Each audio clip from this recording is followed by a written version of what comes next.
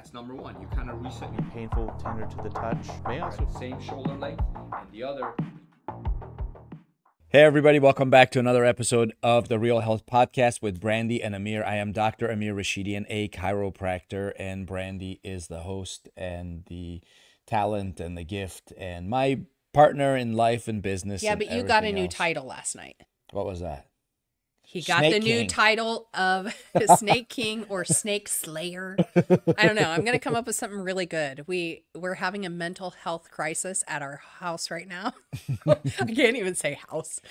We had a snake at the top of the steps. Well, first it was in the boys' room. Our 11-year-old last night 2 nights ago ran into our room screaming. And he kept going, I stepped on it. And we calmed him down so we could understand what he's trying to say. So apparently he opened the door to his bedroom and this snake got caught under the door. And this is upstairs. For the record, as soon as we calmed him down and he was able to tell us it was a snake, that's when I started freaking out. Yeah, so we went and tore his room apart. We couldn't find the thing. By we, it's they, because I would not step foot in the room. Pulled everything out, closets, everything, and there's just no snake. So, he's 11. We doubted a little bit. We hoped. We were hoping he made up the story. It's the only reason I slept that night. He had freaked out quite badly, but he's also really brave. So, yeah. I kept thinking, if he had actually stepped on a real snake, he might have freaked out a little more. And then he goes, do you think I imagined it? And I was like, I hope to God so. So then last night, I was walking up the steps, and this thing was staring at me from the top of the steps. So we were eye to eye because I'm coming up the steps, and this thing is right here looking at me. So I said, I found the snake. Or he found you. And so the boys ran to see it, and obviously Brandy did not. I was still in the living room. Yeah. I was horrified. Can I just back up? Let me just tell you. When he stepped on the snake the first time, I'm calling you out, sir. He had just gotten done doing his evening shower, and I was like, there's a snake. He says there's a snake. Go. And he said, I'm blow drying my hair. And I said, forget the hair. There's a snake. Go look at the snake. He didn't. Okay, wives who may be afraid of snakes, are you with me here? Because I thought that was absurd. I love you, but it just shows how courageous I am. Okay. I wasn't afraid. I was we'll if it's a snake, it'll be there when I get to it. So to finish the story from last night, so he's face to face with this the hair snake. Doesn't take long to blow dry. It's like 10 seconds. It felt like forever. I'm like, it doesn't take long for a snake to go someplace. 12 seconds. Clearly, it was too long because we didn't find him that night. And the only reason I slept is because I thought there was a slight chance he was imagining it. And so I slept. But then last night, I had to get up and I turned all the lights on. I'm like, this is worse than snakes on a plane. And we are absolutely, I'm not walking around this place without the lights on. Okay, but I did get rid of the snake. I took it out, dumped it in the woods. Okay, for the record, he took off his shoe and hit it like 80 times, put it in a bag. I knocked it out. I didn't kill it. I gave it a concussion. It was a mild concussion. And so he was... He told him no more TV for a week. Go see his chiropractor, get adjusted. Yeah, he's going to need an adjustment after that. Stay off social media. For sure, yeah. Snakes are tough. You got to be rough with them. I guess. Yeah, you knocked him unconscious, put him in a bag. Our friend shot his snake 12 times and it was still moving. Can't make this stuff up. And then I found out some people actually like to have them as pets and then they escape. And you're like, why would you ever invite like one of, I don't know, like you called it Satan's representative. Yeah. Like, why would you bring that in your home as a pet? Nothing good can ever come of that. I'm certain. Okay. I'm not sure about that. Something good might come out of that. I'm just horrified. They eat mice, although they were not expecting this as the intro. No. Now everybody has the EVGs. And by the way, we'll show you a picture maybe, but this thing was not a black snake, but it was definitely not poisonous. It does not matter. It didn't bite me, but He might have been a nice, friendly snake. Like we could have just. We Okay, it's me or the snake. I will not live with them, I so choose you. I'm out. Thank you. Smart man. So the Real Health Podcast is where we read the latest news in mainstream media. We summarize the articles for you. We tell you what it means and how you should apply it to your life. And our purpose, our goal, our hope is that it will help you to feel better, get stronger, live longer, and feel younger. So if you're done with the snake, we can jump right in. I was done with the snake before it ever entered our I house. understand. Well, yeah. And did you call someone? You're gonna have I have a animal number. control. Yes. I guess apparently for snakes you don't call pest control, you call animal control. Something we learned. Yeah. And I have their number. Whew.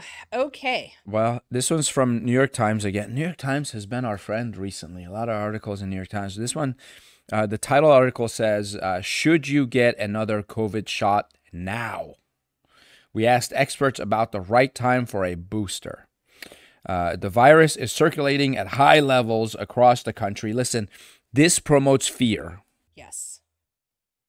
What exactly do they mean at high levels? Because 4 years ago, it was different. Right. So anyways, moving on.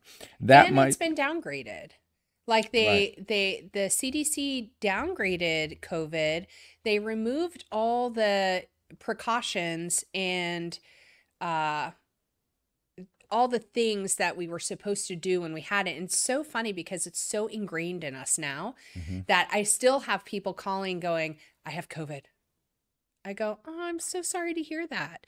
But CDC says it's a common cold. Do you know what I mean? It's and I know when people get sick with it, sometimes the symptoms can not be great. 30,000 people a year die from the flu. So right. Even the flu is serious if someone has health issues. But we have to boost our immune system, people. Like there is a way to protect your body from the really severe symptoms. There's things that you can be doing to make sure that when you enter a healthcare crisis, whatever it is, whether it's a cold, the flu, the COVID cold, whatever, that your body knows how to respond to that, knows what to do with it, because your body does. But if it's so busy having to deal with all the chemicals and toxins and our anxious mind and all of these things, it cannot focus on our immunity.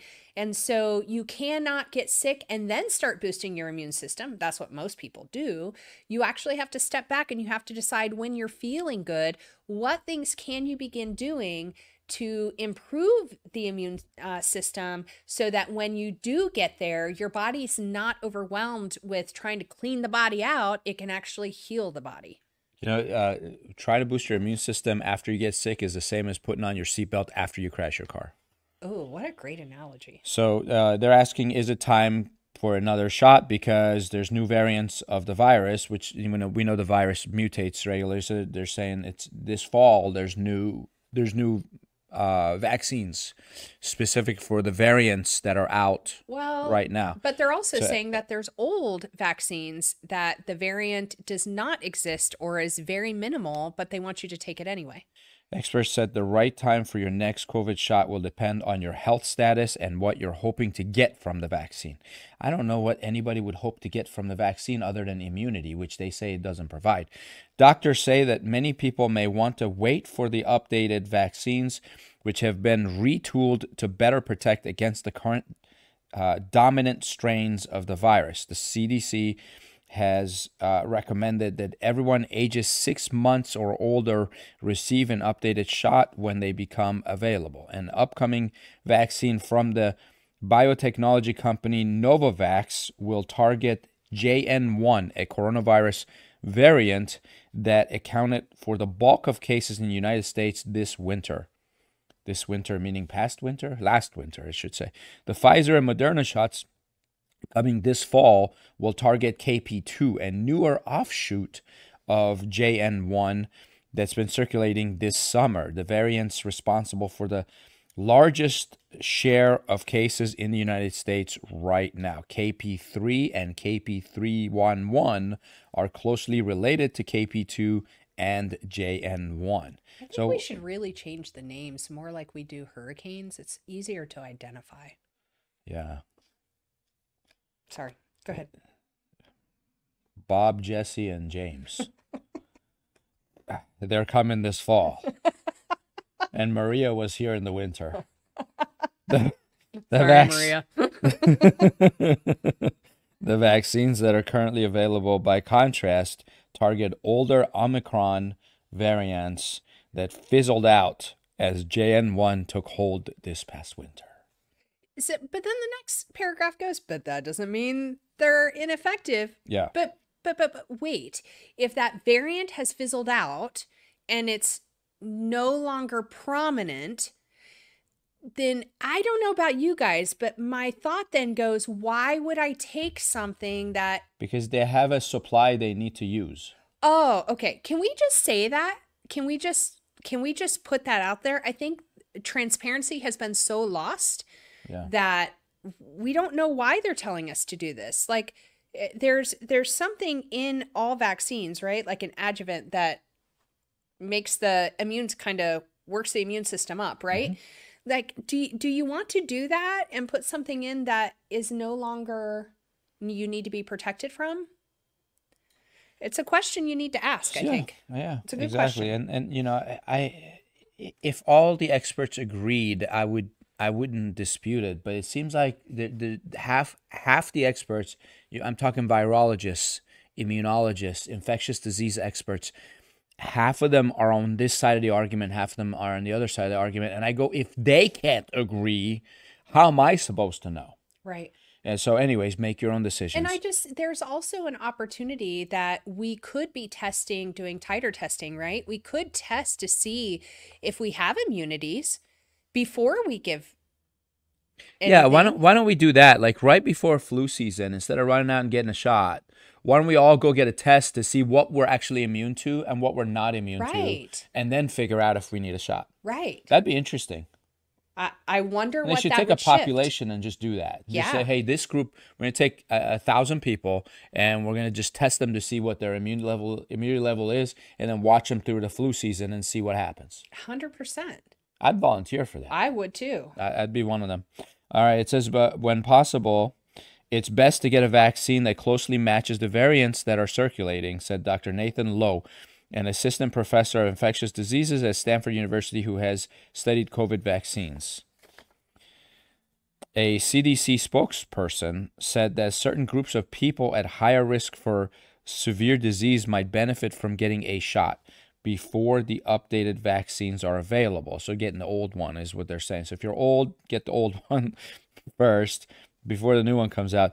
That includes those who are 65 or older, pregnant, are immune compromised, or have certain underlying medical conditions, who live in long-term care facilities. And I know what you're thinking. Let's not say it. Okay. They're thinking the same thing, I'm sure. Okay. Those who have never been vaccinated against COVID may also benefit from doing so now rather than waiting for the fall. Now, we are in fall, so this article's a little outdated. Getting a shot now might mean you can't get an updated vaccine right when it comes out because the doses need to be spaced out. I'm glad they're saying that because they didn't say that before. Right. Health officials are expected to issue guidance on how long someone should wait between vaccines when the new shots become available.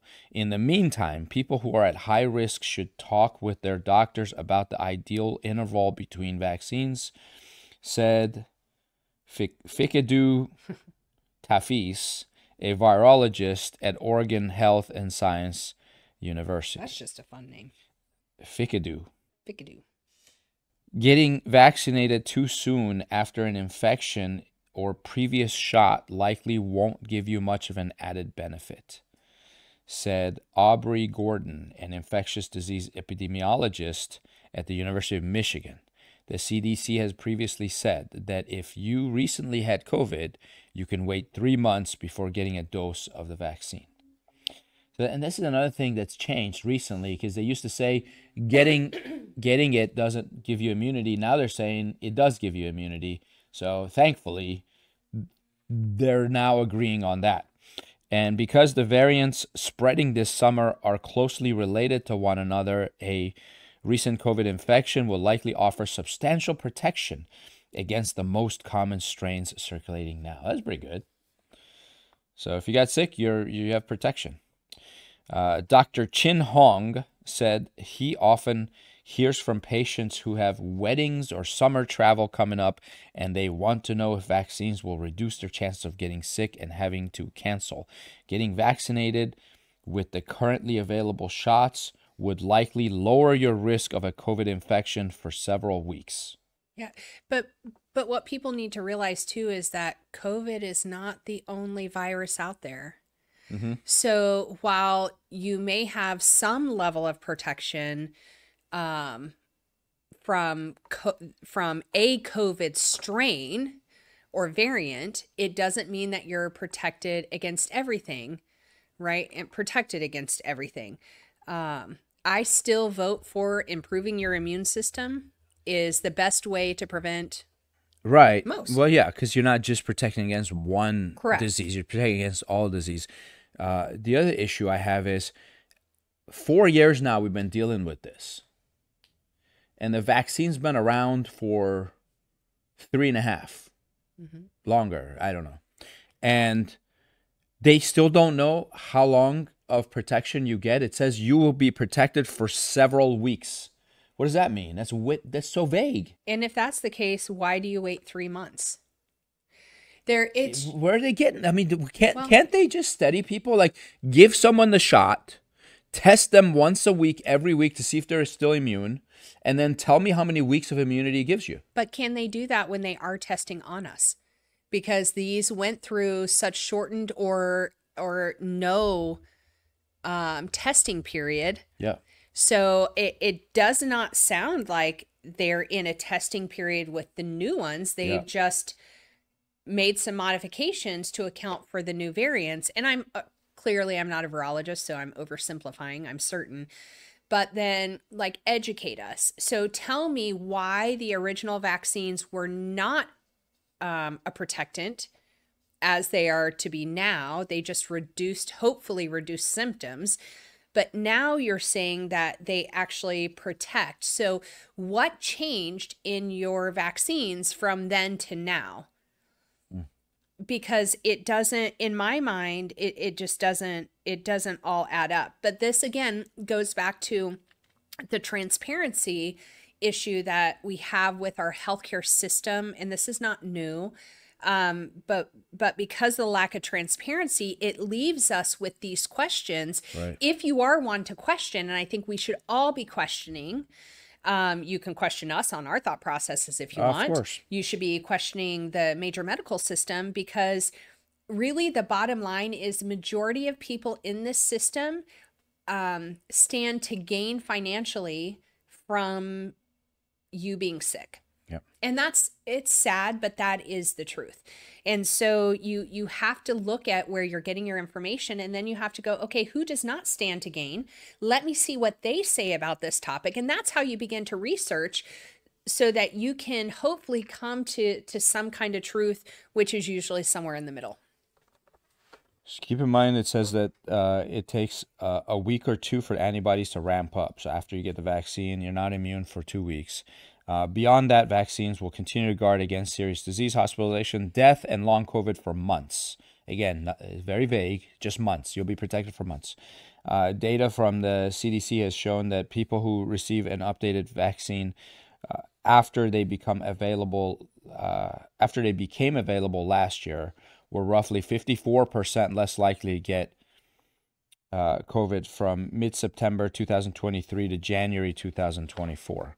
Yeah. Those who do get a shot now may still want to get the updated vaccine down the line in a few months, Dr. Chin Hong said.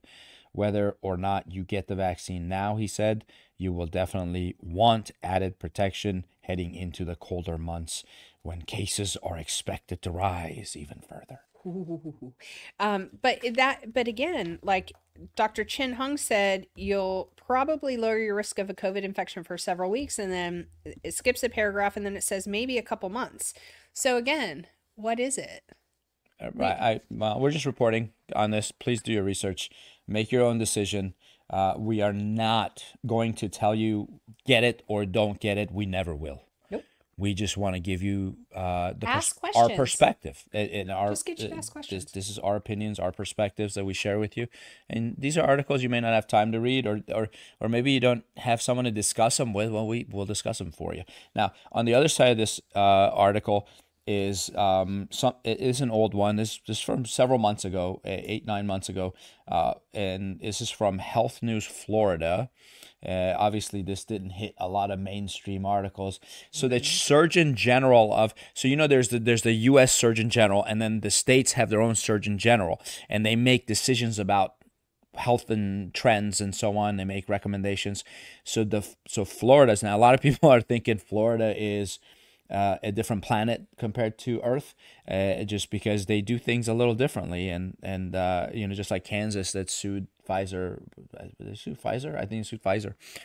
So anyways, Florida Surgeon General calls for halt in COVID mRNA vaccines against federal guidance. So the Surgeon General is going against. So his name is Dr. Joseph Ladapo. Again, raised concerns about the delivery of nucleic acid contaminants in the vaccine and the rise of DNA integration into cells. The risk of DNA integration into cells. And again, the FDA stood behind the science against the recommendations of federal health agencies. In a statement released Wednesday by the Florida Department of Health, Ladapo referred to a December 6th letter to the U.S. Food and Drug Administration, in which the FDA, that's our favorite three letters, in which he raised concerns about nucleic acid contaminants. Nucleic acid is RNA, basically, in the Pfizer and Moderna COVID-19 mRNA vaccines and the unique risks posed by DNA integration. The FDA had refuted Ladapo's concerns in a December 14 response and stated that based on a thorough assessment of the entire manufacturing process, FDA is confident in the quality, safety, and effectiveness of the COVID-19 vaccines. This is what's funny, because you read that and you go, oh, they did their research. They did a thorough assessment. Well, what did they assess? Look at this. It says they assessed the manufacturing process. Yeah. Well, Dr. Ladapo didn't question the manufacturing process. He's saying that what is in there can affect your DNA, and he's a doctor just like they are. And he's concerned about people. And it's not like he's not nothing against primary cares, but he's not in his local, clinic seeing patients. He's the state's Surgeon General. Mm-hmm. That holds some clout. There's a reason why he got there, right? Like, yeah, it's like saying, I don't know, this brand of car explodes when you drive it faster than 80 miles an hour. Right. And then instead of looking at the cars that are exploding, they go, no, we looked at the manufacturing of the car and everything's right. I go, okay, it doesn't matter. They're manufacturing it right, but why is it exploding? Well, here's the other thing. I go, how many times have we read articles where there was a major concern about a chemical in our food? And they go, no, I'm pretty sure it's fine. It's going to take a lot more for us to really dive into this and investigate it to determine it's not safe. Yeah. We're not going to do it. It would take a lot. Yeah. So let's keep doing things that are unhealthy that we know are dangerous. Or they say we're going to hire an advisory committee of experts and we're going to let them advise on this. And then we'll read the article a few months later. The advisory committee comes back and says this is not safe. And the FDA goes, we'll take your advisement into account. Right. But they don't do a thing about it. But we need to research it more. We need to research it more. I go, yeah, why did you hire an advisory committee? But I'm like, why did they go through so much to get this approved and go, no, it's fine. I question it so much. Next week, we're going to dive into, I want everyone to hear a video that I watched about a woman who's really... We have some guests next week. So the week after. and I'm really excited for everyone to hear it because it's going to blow your mind. I mean, I know what I know, and it still was mind blowing to me just to hear about food wise what we are allowing, what we don't ship out versus what we feed our own, people in the United States. It's just mind blowing. So, anyway, FDA, come on, we can do better than this. The FDA further stated that with over 1 billion doses of the mRNA vaccines administered, no safety concerns related to residual DNA have been identified. The U.S. accounts for more than 670 million doses. They're just not talking about them. However, in Wednesday's statement iterating his concerns, Ladapo called, I want to call him Dr. Ladapo, called the FDA's explanation inadequate and said the FDA has provided no evidence that these risks have been assessed to ensure safety. This is in quotation marks. The FDA stands firmly behind the safety, effectiveness, and manufacturing quality of the approved and authorized COVID-19 vaccines and respectfully disagrees with the Florida Surgeon General's opinion. It is simply a fact that millions of lives have been saved because of the COVID-19 mRNA vaccines, which most Americans undergoing vaccination have received, said FDA spokesperson Sherry Duval Jones. Unlike some vaccines, messenger RNA or mRNA vaccines do not contain pieces of the virus. Instead, it gives cells instruction on how to make the spike protein found on the surface of the coronavirus, prompting the body to create antibodies that will fight the virus if infected. The delivery is done via lipid nanoparticles, which are easily absorbed by cells. Lipid nanoparticles are an efficient vehicle for delivery of the mRNA in the COVID-19 vaccines into human cells and may therefore be an equally efficient vehicle for delivering contaminant DNA into human cells, Ladapo wrote in the December 6th letter. In the FDA's December response to Ladapo, Peter Marks, director of the Center for Biologics Evaluation and Research, stated that it was implausible that the minute amounts of small DNA fragments present could find their way into the nucleus of these cells. Well, at one time, they didn't think you should wash your hands between delivering children, but yet, here we are. That's right. That's right. Appointed in 2021, Ladapo has drawn criticism from federal health officials. They're trying to discredit him.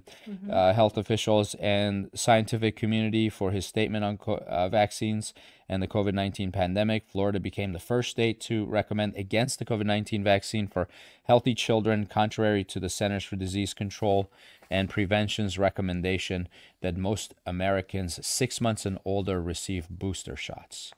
Serious adverse events from COVID-19 vaccines are rare and are far outweighed by the benefits of these vaccines for every age group. A Tampa Bay Times analysis also found that Ladapo recommended that young men should not get the vaccine due to risk of cardiac-related deaths after Florida health officials had omitted key COVID-19 vaccine data. A group of epidemiologists and professors called the guidance badly flawed. Well, there you go. They cannot agree, and so I don't know what's right. So I wanted to find out what some of the most queried health topics were. I like to make sure that we're, talking about things that people are interested in. Being relevant. Yeah, I want us to really be touching on the things that are important to you, not just things that are important to us. So I did some digging today, and let's see what some of the what came up. So what are the 3 biggest health problems right now? Would you say? What would you guess? Top 3 health problems in U.S. Heart disease, cancer, obesity, diabetes. That's right. Heart disease, diabetes, and cancer are considered to be the top 3 health issues today. I want us to think about these things as we're looking at what are the big issues in health. I want us to think about those because most of what I'm seeing are what we would classify as lifestyle diseases, or I guess that's the best way to put it. They're lifestyle diseases, right? We don't like to admit to that, but they are. What is the biggest challenge facing American healthcare today? What do you think the biggest problems in healthcare? I mean, unhealthy habits and behaviors. You know, it's funny because I thought we would see things like, heart disease is the biggest issue, or, but that's not what we saw. Physical activity and nutrition, top. Overweight, obesity, tobacco, substance abuse, HIV, AIDS. I would not have thought that in this day and age would be considered one of our top 10 health issues. Wow. Mental health, injury and violence, and environmental quality. So those are what they're saying are our top 10 health issues. Now, I want you to look at these outside of like mental health, injury, violence, and environmental quality. Some of those we can't control, but all of these others are controllable challenges that we're facing, right? Physical activity and nutrition. If we just got up and moved more and went against what our government is telling us is healthy and okay to eat, if we just stayed away from that, I guarantee you we would take care of the overweight, obesity. Like those two issues are solved by the top issue. Tobacco, again, that's totally preventable. Substance abuse. I mean, we've made it legal, so that's going to be a harder one to step away from. So I found that to be fascinating. What are the most searched health topics on Google right now? Weight loss. It's discussed, but not the highest. Interesting. How to lower blood pressure. Something we need to talk a little bit about. What is keto? People want to know what keto is. We hear it all the time. We can talk about keto down the road. How to get rid of hiccups. That's the third most searched topic. And they want to know what When's causes the last hiccups. time you had hiccups? It's been a little while. It has to do with the diaphragm, right? The diaphragm.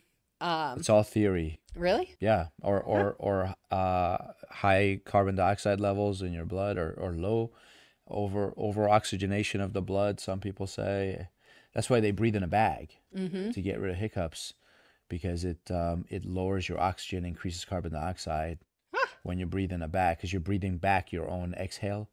Over time, it reduces oxygen and you stop hiccuping. I don't know. Some people say it's a neurologic thing with the vagus nerve, or the phrenic nerve, the nerve to the diaphragm. I heard that the diaphragm has like spasms, and that's what causes the hiccup. I can't remember the last time I had hiccups. Yeah, it's been a long time for me too. You would think if it's the third most searched topic, it would happen. It'd be something everybody has every day. Okay, so we're going to dig into hiccups, people. I think it's important. It's important to you. It's important to us. I'm sure they'll come up with a drug now for I'm sure they're working on a vaccine. There's going to be a vaccine for hiccups. How long does the flu last? People want to know. What causes kidney stones? What is HPV? HPV is human papilloma virus. Thank you. How to lower cholesterol, and how many calories should I eat a day? Wow. So I can answer all of those if you want. Well, we might just have to come back through and just do that. Was it the flu? How long the flu lasts? Depends on your immune system. If you're healthy, 2 days. Yep. If you're unhealthy, 7 to 10 days. Yep. If you're really unhealthy, it'll kill you. There's the answer. We just answered that one. There you go. That's great. Popular topics right now. Health topics discussed: diabetes, coronavirus, drugs and supplements, diets, food and eating, mental wellness, sexual health, eye health. Eye health. Who knew? It's important.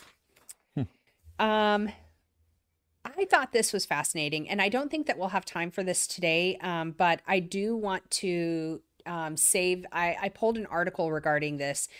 It says, what are the 3 biggest issues in our healthcare system today, or in healthcare today? And there's a great article on this. It was a little bit older article, I think back 2018. But I did look up some of the stats, and I did look at what they were predicting as far as like healthcare spending and whatnot. They were spot on. It was really awesome. This was like a time travel article for me because I got to see what they were predicting, and then I'm like, ooh, it's already passed, so I can actually see if we hit that. Scary, we did. So the three biggest issues in healthcare today, people say, are preventable medical errors. I think that's been on the list for years. Poor, amenable mortality rates and lack of transparency. Fourth was difficulty finding a good doctor. So there's 8 issues or 8 major problems in the U.S. healthcare system. And while this is a few years old, it's funny because there's some of the same issues that we looked at in articles 10 years ago. They're the same ones that are popping up today. So we'll save that and go through that next time. The one difficulty is finding a good doctor. No one even knows what a good doctor is. Well, because what we do now, and this is actually discussed in the article, is we're not looking at what their knowledge base is, what their mastery is in, what they've done with their career. All we look at is their ratings, right? He's really kind. They got me through really quickly. I had a very little wait time. They didn't forget me in the room. That's happened to me before.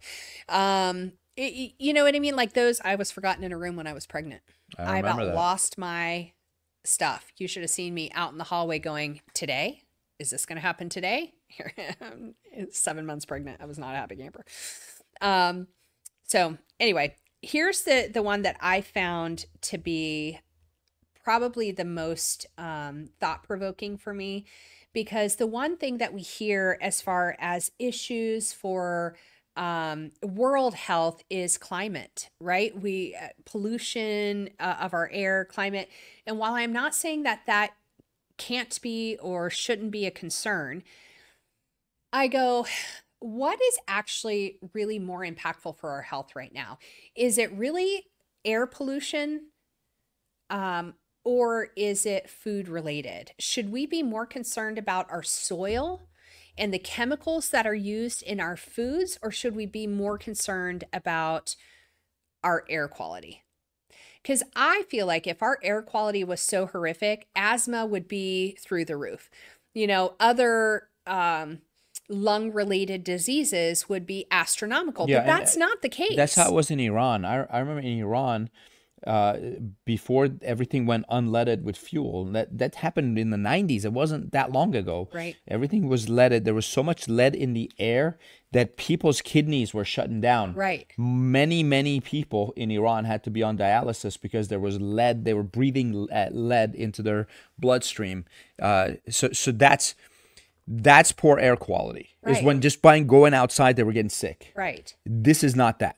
Correct. Like if there's an explosion of a bio lab and they tell you don't go outside and turn off your AC, there's air pollution issues. Correct? I would say leave the area completely, but that's me. But what they say is the biggest predictor of health. Stay with me. The biggest predictor of health. What is it? Nutrition.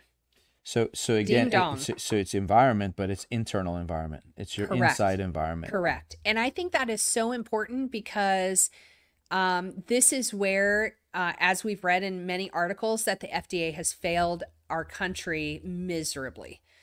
And the video that I'm going to show in a couple of weeks is going to talk to that. And I hope you guys are all blown away by the information. For copyright laws and so on to see if it's okay. It's fine. It's been used on a lot of other videos and people are doing reactions to it, and it's amazing stuff. So we'll have that on in 2 weeks, and then we'll process through a little bit more of the 8 problems with the U.S. healthcare system. I think we need to be pushing more for changes in that area, and I'm happy to say there's a few people that are really proactive in this area and holding, the FDA and our government's feet to the fire, going, why are you allowing this in our country when it's not allowed everywhere else? And we're okay, taking out all of these toxic chemicals from food that we are shipping and exporting out to the UK and Australia and all these other places, but yet we throw that in there for our people. Like, it is mind-blowing to me that these companies are willing to remove this. Like, you go to McDonald's in the UK, you know what their fries, what the 3 ingredients are? 3 ingredients. One of them is salt. Yeah, which is optional. So it's potatoes and oil. The same French fries in the U.S. have how many ingredients? I think it's upwards of like 15 or 20. It was 11. Okay. I was talking to Dr. Michael about it. It says French fries in fast food restaurant, in a specific fast food restaurant in the U.S. have 11 ingredients. The same fast food restaurant in Europe only has 3 ingredients. It's wild. So it's probably potato, salt, and oil. That's what it was. I saw the ingredient list. So they're not watching out for us. They are not helping us be healthy. They are not giving us the information that we need to make good decisions. And it's time that stops. So here we come. Preach. Get off my soapbox now. All right. I'm staying on the soapbox. Not letting I'm out. just going to step off because I got to go do some real estate stuff now. You got to go. Yep, I understand. All right. Well, we'll be back, though. We'll be back. We're going to have 2 gentlemen here next week. We're going to talk about functional movements and patterns of your body, how to make sure you basically stop aging physically, and musculoskeletal issues and so on. It's going to be amazing. They're very, very knowledgeable people. We're looking forward to having them here. Yep. And thank you all for joining us. We love and appreciate you greatly. You've been so supportive. And we'll be back soon. So take care. God bless. See you next time.